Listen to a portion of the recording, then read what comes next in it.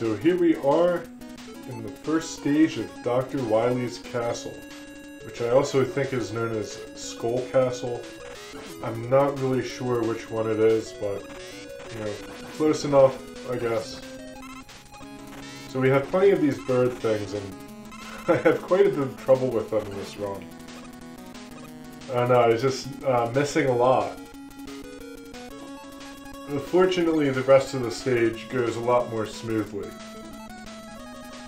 Of course, I'm starting to abuse the shit out of the metal blade at this point. It is the end of the game.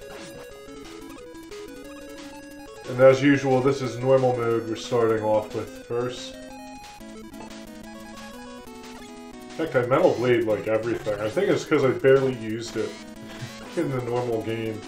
Like on the 8 Robot Masters, I think I got him later than I usually do. So I have to get it out of my system here.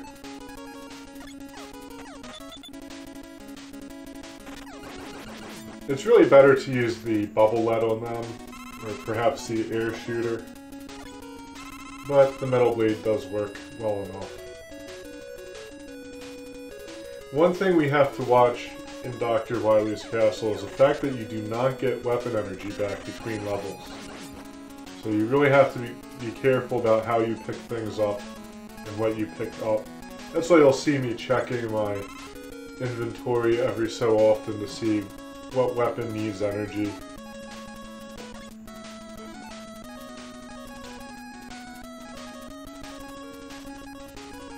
I don't know what the hell I was doing there.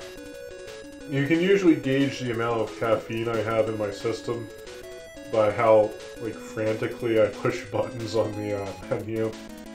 I don't know why, I'm just, like, way too twitchy sometimes for the menu screens in video games.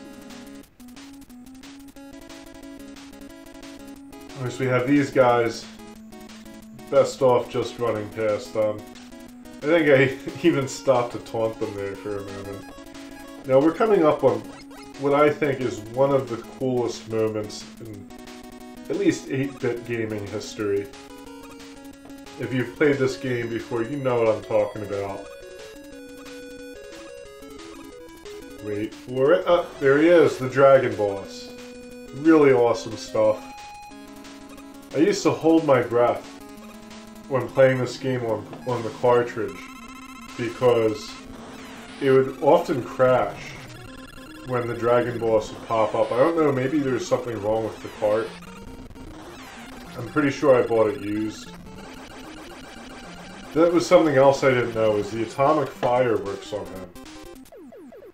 I used to use the quick boomerangs exclusively, but in normal mode it works well enough that you can hit him with it and kill him quickly.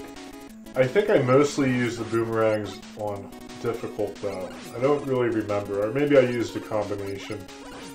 The problem with the atomic fire is it takes so long for it to charge up that it's almost not worth using if you can't take the boss out in a couple hits. Like that one-shot kill on Woodman was well worth it. But using it on him twice, it's kind of like, oh man, great. You know, you could probably just hurl a few hundred metal blades his way in that time. And I don't know, for some reason I'm doing really well here on difficult. I got sloppy on normal in this run. Usually like the normal run is the one that's a lot cleaner. I think that caffeine really was kicking in on normal. I had a little too much that day.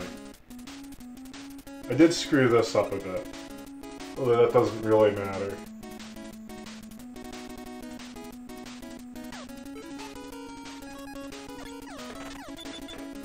Of course, I metal blade this guy again.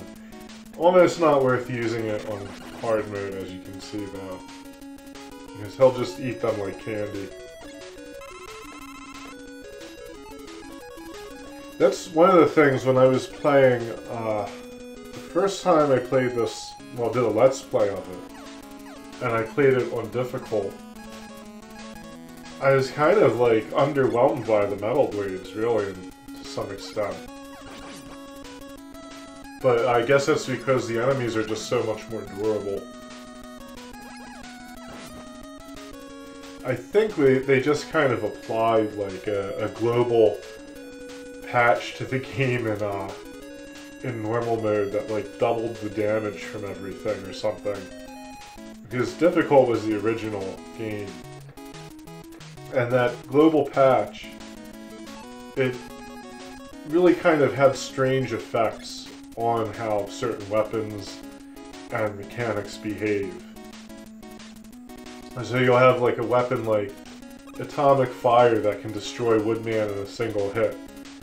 Or the metal blades that are like generally effective against most things most of the time.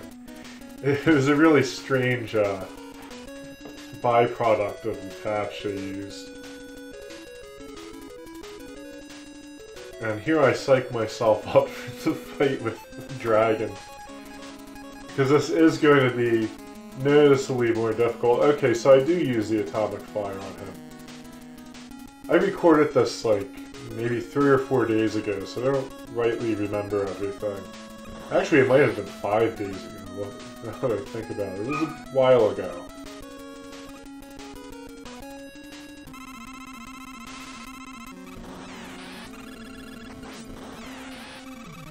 Yeah, so we're going to nail him with a couple of them. I actually let that one go too soon.